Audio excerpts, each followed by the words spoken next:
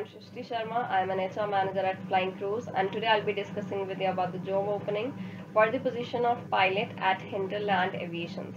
Hinterland Aviation fosters a professional environment with exceptional safety and service standards.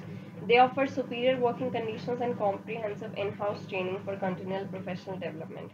Talking about the requirements, Australian commercial pilot license or Australian airport pilot license, command multi-engine instrument rating, Civil Aviation Safety Authority Class 1 medical certificate, 150-hour planned IFR, 50-hour total night flying, Australian citizenship or permanent resident.